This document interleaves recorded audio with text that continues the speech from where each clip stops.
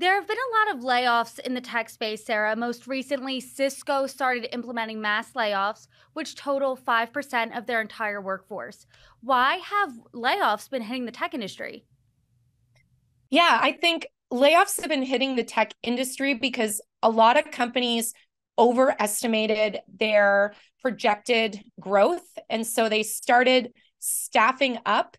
And despite what maybe data told them, things didn't play out the way they expected. And so now companies are needing to figure out how they can keep moving forward. And sometimes that means laying off staff, unfortunately.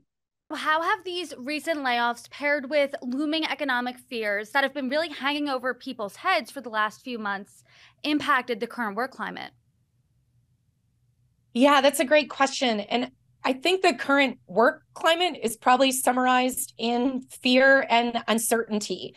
When I log into different social media platforms every day, I see so many posts where people are announcing they were laid off or they are nervous that they might get laid off. And I think there's also this underlying fear around if I do get laid off, am I employable? How long should I plan to maybe be unemployed? And so that is creating a really kind of nervous climate out there.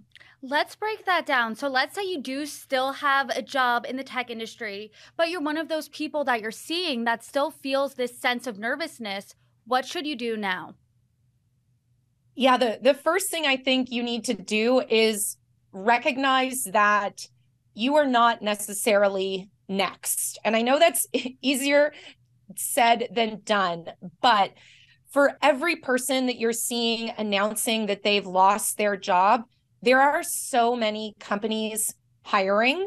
But specifically, if you are still currently employed, now would be a really excellent time to get your resume or LinkedIn profile updated while you have the space and time and you're employed so that if situations changed, you would be ready to jump into a job search and you wouldn't have to rush to do it. So that's probably the most strategic thing you can do at this point.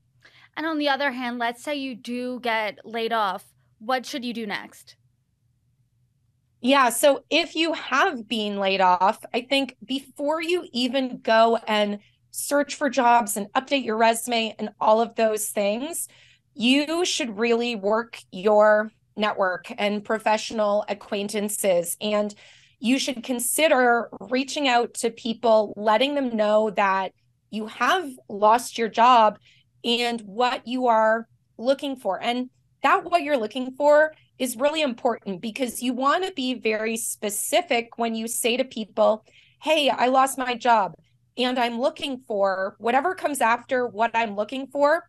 The more specific you can make that, the easier it is for those people to then kind of be your eyes and ears out on social media or as they're hearing conversations at their own company. But we know that so many jobs are found and filled through word of mouth. And that's what you should do before you spend, an hour or two updating your resume.